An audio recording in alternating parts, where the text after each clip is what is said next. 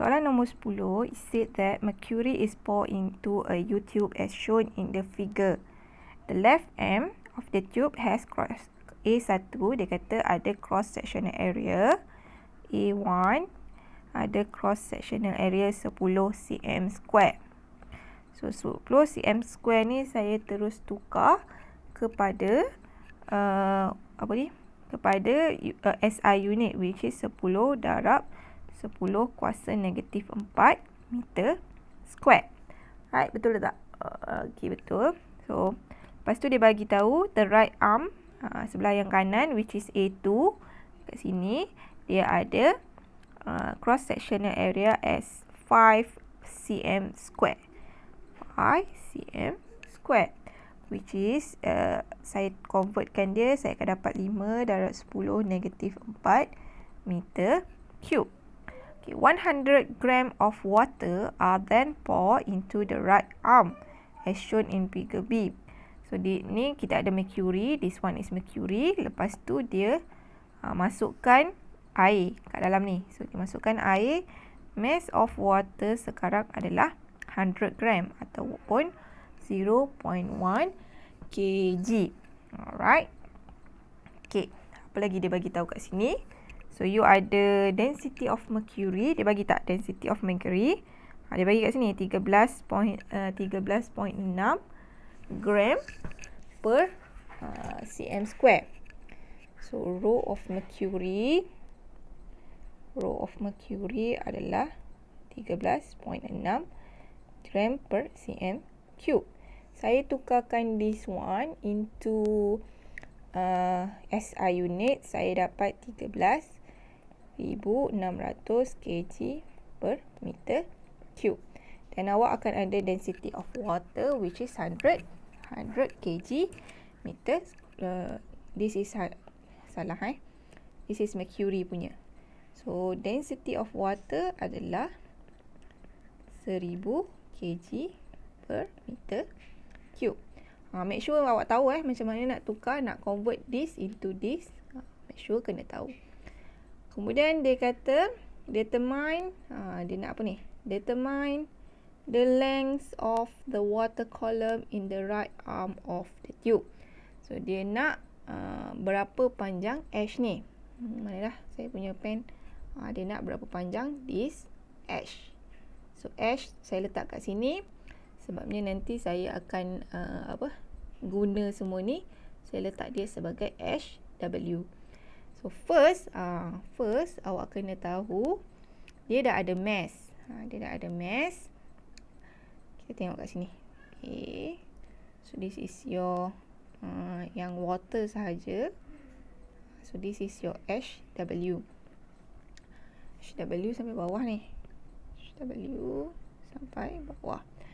And awak ada rho W sama dengan MW VW. Volume of yang ni lah. This volume ni berapa? So awak tahu volume of W kalau ikut silinder awak akan ada A darab dengan H. So kat sini adalah A2 darab dengan HW.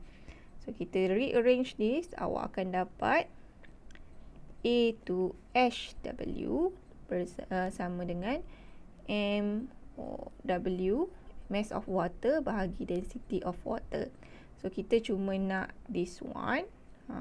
So kita alihkan A2 ke bawah. So akan dapat HW bersamaan your mass of water is 0.1 bahagi dengan 1000 density of water darab dengan A2. A2 5 darab 10 kuasa negatif 4. Bila awak kira ni, awak akan dapat 0.2 meter. Okay. So this part is 0.2 meter. Okay, dia kata kat sini pula yang B pula untuk soalan B. Soalan B ni cerewet sikit. Dia kata given that the density of mercury is 13.6 gcm cube, what distance ash does the mercury rise in the left arm? The left arm. So dia nak ash ni, dia dah tunjukkan dia nak this ash. Okay, apa yang awak perlu tahu adalah mercury ni dia start from here, right? Dia start from here. Alamak, dia dah terlari. lari sikit, tak apa. Dia start at here and dia turun sampai bawah ni kan. Sampai bawah ni. So, awak kena ingat kita punya Pascal principle. Volume yang kat bawah ni adalah sama dengan volume yang dia naik. Ingat tak Pascal principle? Bila awak tolak dia, volume yang dia turun ni akan sama dengan volume yang dia naik. So, kat sini saya letak this one as V1. Yang sebelah kanan saya letak V2. So, ketinggian ni adalah H2 dan ketinggian ni H1 lah. So, awak kena tahu this one dengan this one adalah volume dia sama. Dan satu lagi yang awak kena tahu, which is, saya guna warna hijau lah. Kita boleh ambil pressure di sini. Di sini dengan di sini sama kan? Ataupun, kalau saya buat pengiraan, yang paling senang adalah kita ambil yang bawah ni. This pressure, pressure kat sini akan sama dengan pressure kat sini. So, kat sini saya letak dia sebagai P1. Yang sebelah kanan ni saya letak sebagai P2. First, you have volume. Volume yang sama, which is V1 sama dengan V2. So, kalau kita masukkan V1 ni, kita A1 darab dengan H kan. So, yang sebelah kiri tu kita guna H. Yang sebelah kanan kita guna H2.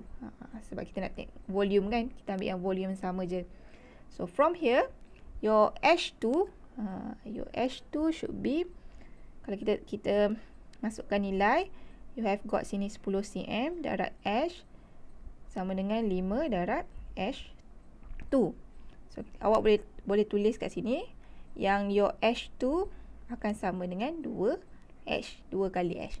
So, this one, maklumat ni berguna apabila nak kira satu lagi. So, kita tahu satu lagi persamaan adalah P1. Pressure dekat 1 akan sama dengan pressure dekat 2. So, pressure dekat 1 tu, dia hanya melibatkan, dia melibatkan V1 saja kan. So, from here to here. Daripada sini ke bawah kan. So, this one H, this one is H2. So, dia punya H adalah H tambah dengan H2. So, awak ada kat sini P0 tambah row of mercury. Kena bezakan row mercury atau row of water yang awak guna.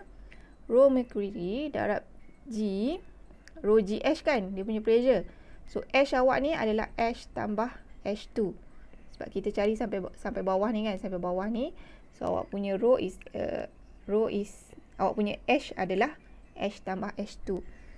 P2 awak pula adalah kita akan guna sama juga P0 tambah. So, sebelah kiri ni hanya guna water kan, sampai bawah kan. So, dia adalah raw water. Awak kena pakai density of water G. Dan awak punya H adalah HW.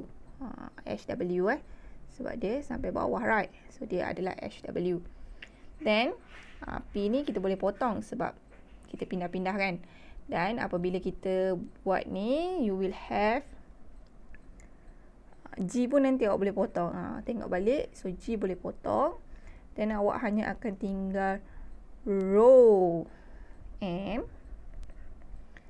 H. Dan awak tengok kat sini, H2 is equal to 2H. So, kita tambah je lah 2H sama dengan row W H W. So, row this one akan jadi 3 row density of mercury darab dengan H sama dengan density of water darab dengan HW. So, kita nak this H. So, awak akan ada row of water 1000. HW kita dah kira tadi, which is 0.2 bahagi dengan 3 and darab dengan 13,600 density of mercury. So, H awak akan dapat 4.9 darab 10 kuasa negatif 3 meter. Alright.